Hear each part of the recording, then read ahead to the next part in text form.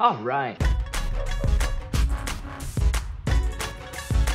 I've been working diligently. I have some free time to work on the SubD workflows inside of Alias. And, you know, it was recommended to me to try single hotkeys. And you know what?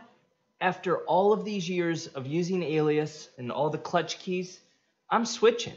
Leave a comment below and let me know your feedback. Let me know if you actually are using this already and I'm the one that's late to the party. Check this out. I mean, if you guys aren't familiar with the single hotkeys, you're able to enter a hotkey by pressing the key. I mean, it seems very natural, especially if you're coming from like Maya, Modo. I think Photoshop has some single hotkeys or has hotkeys. I mean, most applications do, let's be honest.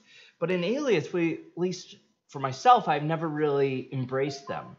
So if you're inside of Maya, for example, the QWERTY keys can activate your move, rotate, and scale.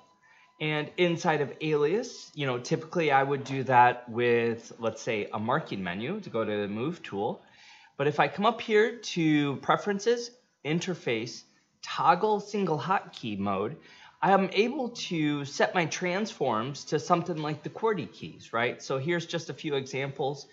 This last one down here is Transform. That brings up that manipulator that you see when you create a primitive. So for example, if I'm, let's say, in a SubD model and I want to pull a few of these points up, instead of going marking menus, I can hit the W key and immediately start modifying that.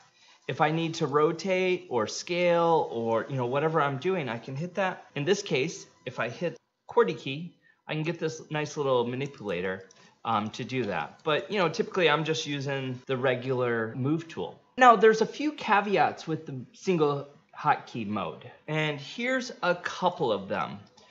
If we're looking in the prompt line and I say I want to move something, notice that the prompt line is kind of grayed out. In order to type into the prompt line or any input, I'm going to have to hit Tab, which activates it. And now, I can write in some numeric number. So I have to be very aware that I have to hit the Tab key in order to activate the inputs.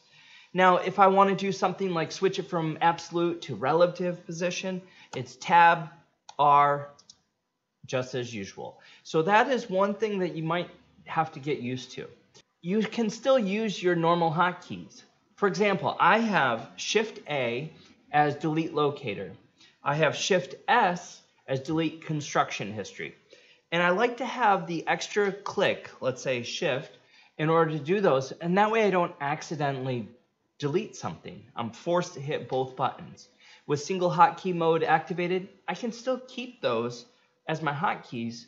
But then, for example, new layer, now I can just hit in and it automatically generates a new layer in my object lister. So you get the best of both worlds, and really the only thing you have to kind of retrain yourself on is hitting the Tab key or making sure that you need to activate an input window in order to type into that window.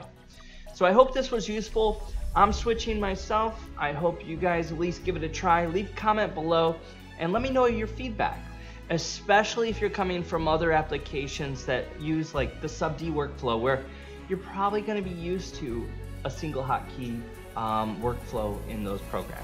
Awesome. Take care. Keep surfing. Peace out. Later.